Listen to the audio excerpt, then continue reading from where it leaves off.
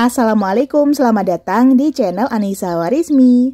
Di video kali ini kita mau bikin jajanan viral, yaitu donat susu. Ini tuh ternyata rasanya tuh enak banget, cara bikinnya gampang, dan jujur semua keluarga aku tuh pada suka. Satu resep ini bisa jadi 14 pieces, cocok ya buat cemil-cemil atau bisa juga buat ide bakulan. Sekarang langsung aja ke cara pembuatannya. Yang pertama kita siapkan wadah atau bowl yang bersih dan kering. Masukkan 150 gram tepung terigu protein tinggi, tambahkan dengan 150 gram tepung terigu protein sedang atau teman-teman bisa ganti pakai full tepung terigu protein tinggi atau full tepung terigu protein sedang. Masukkan 15 gram susu bubuk, 5 gram ragi instan, dan 50 gram gula pasir. Bahan-bahan kering ini akan kita aduk dulu sampai tercampur rata. Dan kalau udah rata bisa kita sisihkan dulu. Lanjut kita akan siapkan bahan-bahan basahnya. Di sini sudah aku siapkan 155 gram air dingin. Karena tadi air aku kurang dingin jadi aku tambahkan es batu. Tuang air ke dalam wadah.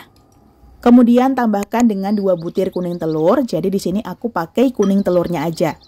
Kalau misalnya 2 kuning telurnya mau diganti pakai 1 butir telur utuh juga bisa, tapi kurangi airnya sebanyak kurang lebih 10 gram. Kita kocok sampai kuning telurnya tercampur rata dengan air dingin. Dan kalau udah rata, ini bisa langsung kita masukkan ke dalam bahan kering.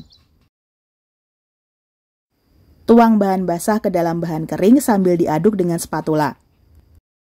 Kita aduk sampai agak tercampur supaya nanti saat di mixer tepungnya nggak berterbangan. Selain itu, proses ini juga akan meringankan kerja dari mixer kita. Dan kalau udah agak tercampur, selanjutnya akan kita mixer pakai handle yang spiral ya. Dan kita mixernya selama kurang lebih 3-5 menitan atau sampai teksturnya menjadi setengah kalis.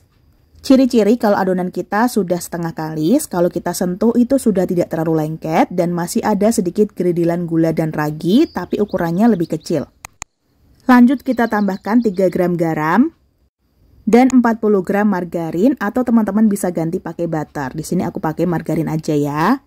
Selanjutnya mixer dengan kecepatan rendah pakai handle yang spiral dan kita mixer selama kurang lebih 7-10 menit atau sampai teksturnya menjadi kalis dan juga elastis.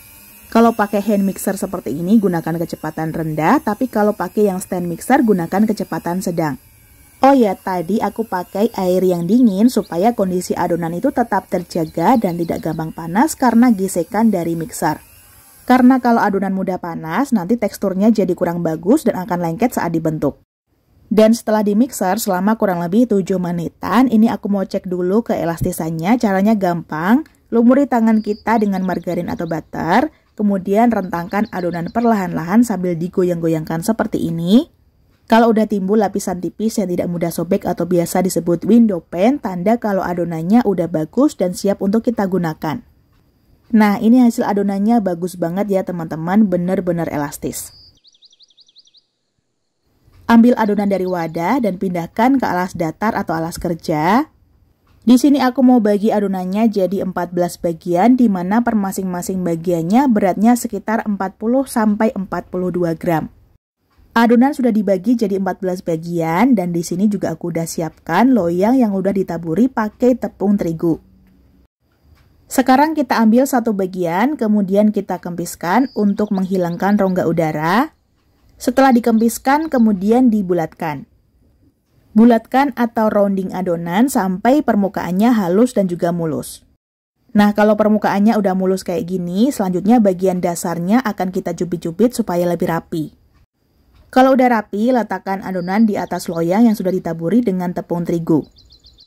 Lakukan sampai semua adonan kita bulatkan atau kita rounding.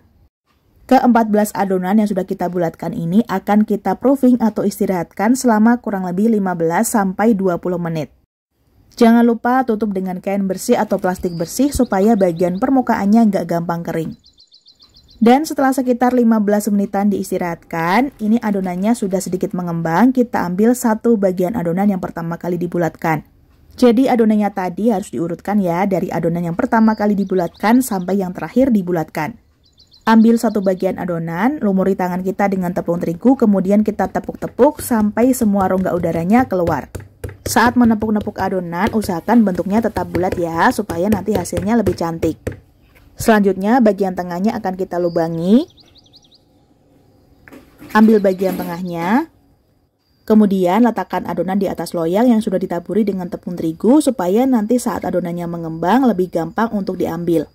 Jangan lupa ini wajib banget ya kita urutkan dari adonan yang pertama kali kita bentuk sampai yang terakhir dibentuk. Dan kalau semua adonannya sudah kita bentuk dan kita lubangi seperti ini, selanjutnya akan kita proofing untuk yang kedua kalinya.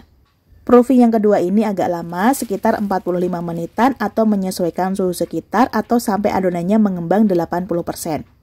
Karena suhu ruangan aku cukup panas, setelah kurang lebih 40 menitan aku cek dan ternyata ini adonannya sudah siap untuk kita goreng.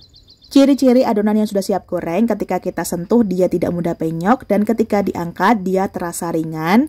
Nah, ini bisa diperhatikan ya, saat aku angkat adonan tetap bagus dan tidak keriput. Adonan ini adalah adonan yang pertama kali kita bentuk dan pertama kali juga akan kita goreng. Tapi sebelum adonannya digoreng, pastikan sudah disiapkan dulu wajan berisi minyak yang sudah dipanaskan dengan api kecil. Pastikan minyaknya panas sebelum adonan dimasukkan. Dan untuk menggoreng donat, wajib banget gunakan api sedang cenderung kecil. Gunakan minyak yang cukup, jangan terlalu banyak, jangan juga terlalu sedikit. Aku goreng pakai teknik 2 kali balik, di sini akan aku balik sekali dulu. Nah, setelah dibalik, teman-teman bisa perhatikan bagian permukaannya sudah sedikit berkulit. Di sini gorengnya masih pakai api kecil dan kita tunggu sampai bagian dasarnya berwarna kecoklatan. Dan kalau dasarnya udah kecoklatan, kita balik untuk yang kedua kalinya. Lakukan juga untuk donat yang lain. Dan ini bisa diperhatikan, white ringnya muncul dengan sempurna karena kita goreng dengan api kecil sehingga kematangannya lebih merata.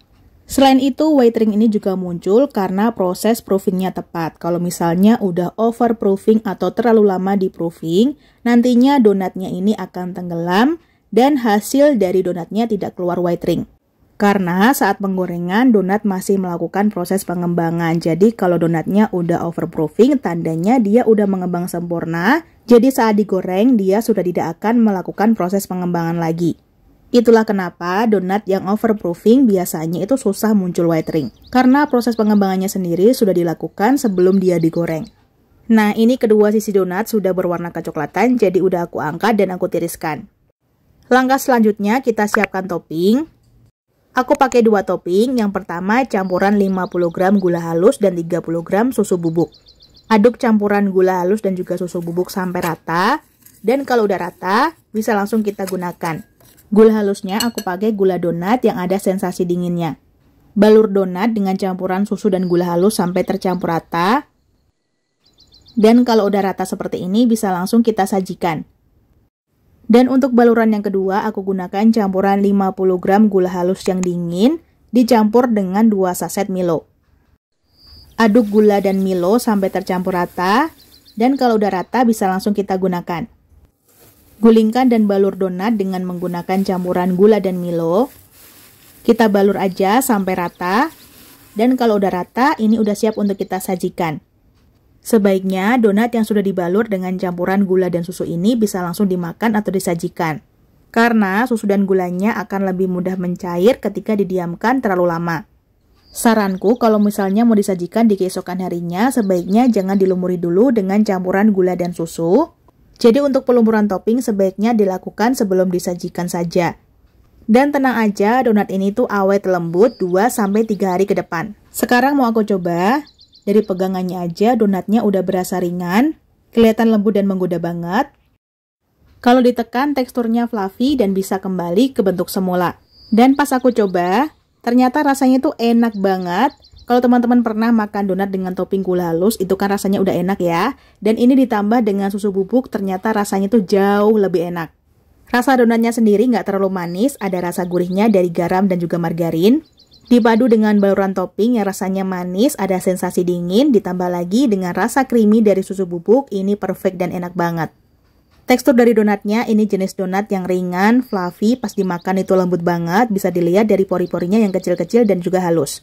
Aku juga mau coba yang rasa Milo. Teksturnya udah kelihatan ya lembut dan fluffy. Dan pas aku coba ternyata rasanya juga enak. Yang Milo ini rasanya jauh lebih manis kalau dibandingkan dengan yang susu bubuk. Kalau aku pribadi lebih suka topping yang susu bubuk karena dia tuh rasanya tuh perpaduan creamy, ada manis sensasi dingin dan juga rasa gurih dari si donatnya sendiri. Resep ini tuh wajib banget ya teman-teman cobain di rumah, pantesan viral karena rasanya tuh jujur enak banget dan seluruh keluargaku tuh suka. Dan mungkin segitu dulu resep dan tutorial yang bisa Umi sampaikan, semoga bisa dipahami dan dimengerti. Terima kasih udah nonton videonya, wassalamualaikum, semoga bermanfaat. Sampai jumpa di video selanjutnya, selalu sajikan masakan yang enak dan sehat untuk keluarga tercinta. Selamat mencoba di rumah.